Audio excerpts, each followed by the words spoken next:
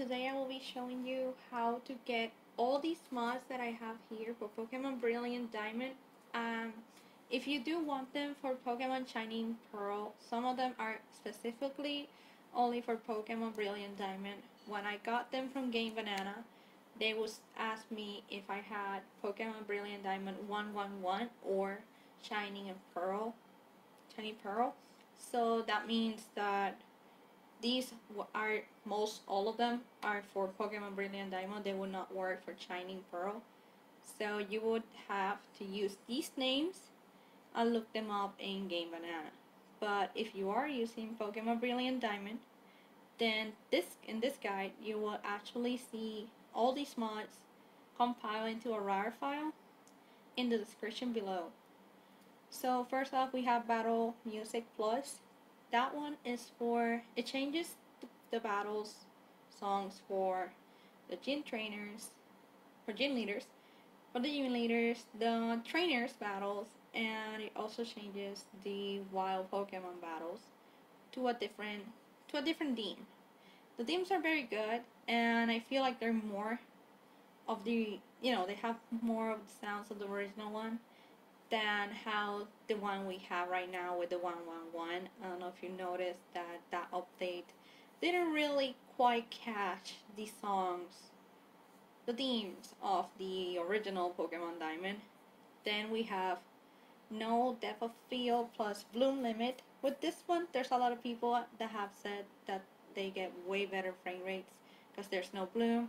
And if you have seen people call it the Vaseline screen, then this thing is actually what removes the Vaseline screen of your Pokemon game.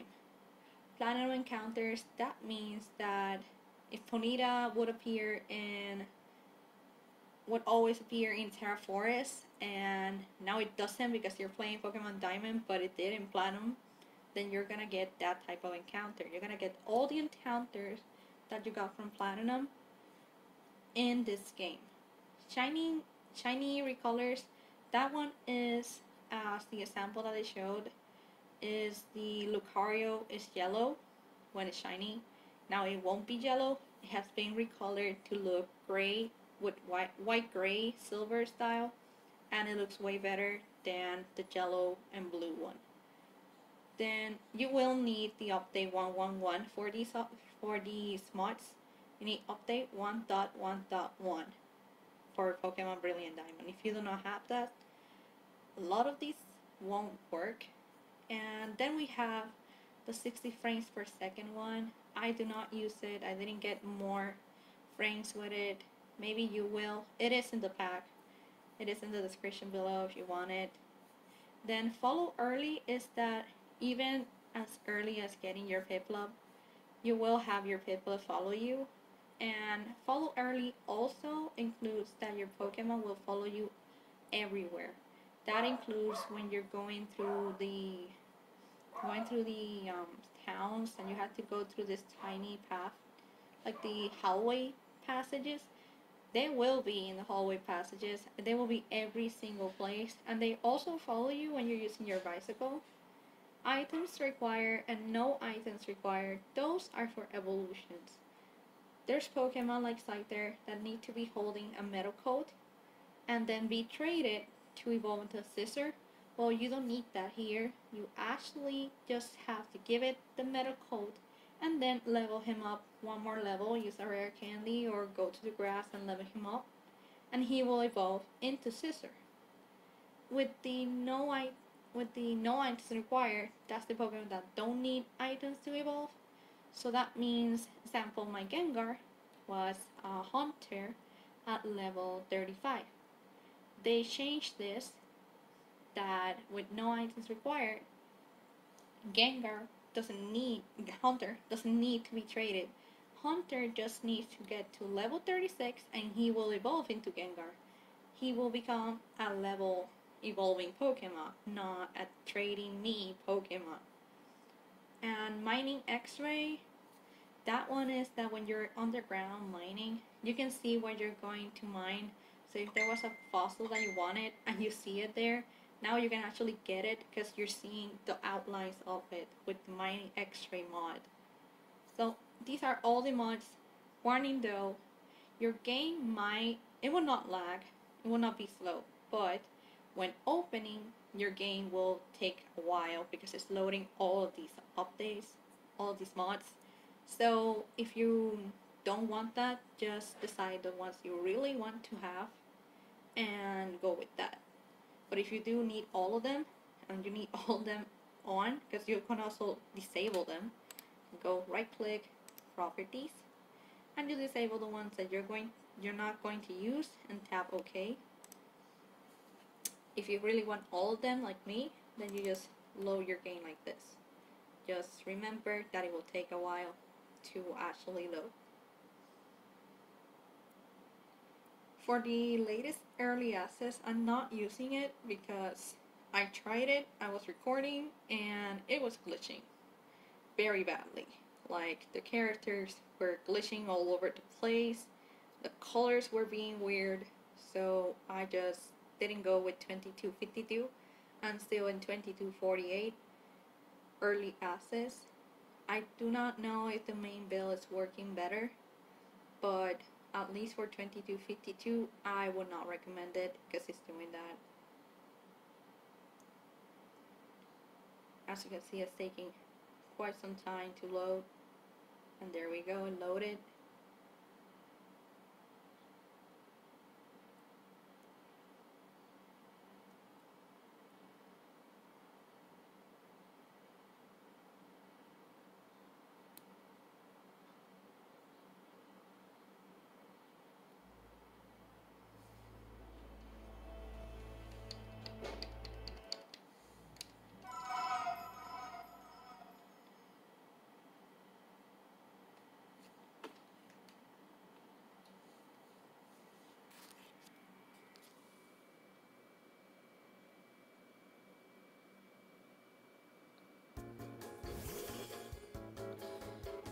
Now I'm gonna go into here, and you can see that Luxury is still following me, and here I do get 30 frames per second very well. Unlike 2252, that one is not a good update to rely on for now. And if I'm on my bicycle, Luxury is still following me. It doesn't matter if I'm using a bicycle or not, he will still follow me. And as you can see, there's nothing blurry around, like, at all, caused by the Vaseline effect because of the mod.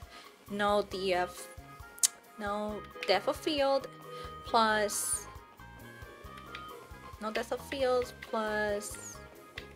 bloom limit.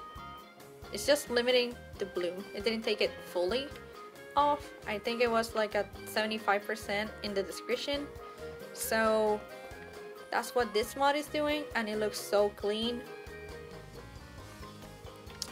And now, as you can see, Gengar evolved at level 36 instead of me having to trade it. You could also do this with Pokéhex if you have problems. All you gotta do in Pokéhex is that when your Pokemon that you want to evolve is a counter, for example, you just go to Pokéhex, type in latest OT, type in any name that's not yours, and just then you change the species to a Gengar and save. And it will actually just take it as you quite really truly traded it, even though it doesn't seem like it because you didn't do that. But Pokéhex will emulate that you did trade it because it has a latest OT, which is latest trainer. For the other Pokemon, let's say I did have a scissor here, like a Scyther, I could just give it a metal coat and it will evolve with that. And I'm going to demonstrate that I am using True Scale by showing how big Gyarados looks. Gyarados used to look so tiny without the True Scale mod, and now he's extremely big here.